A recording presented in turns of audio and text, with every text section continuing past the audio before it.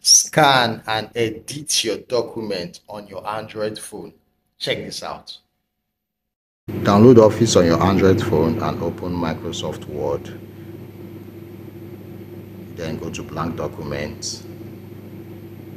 Then when that is done, you go to Insert and go to Scan Document.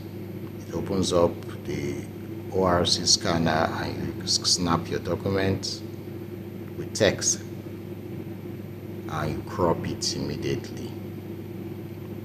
Crop every side you want the text to appear.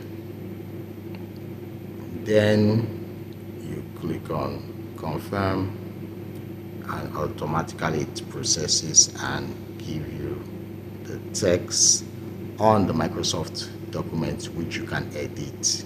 Let me know what you think about it.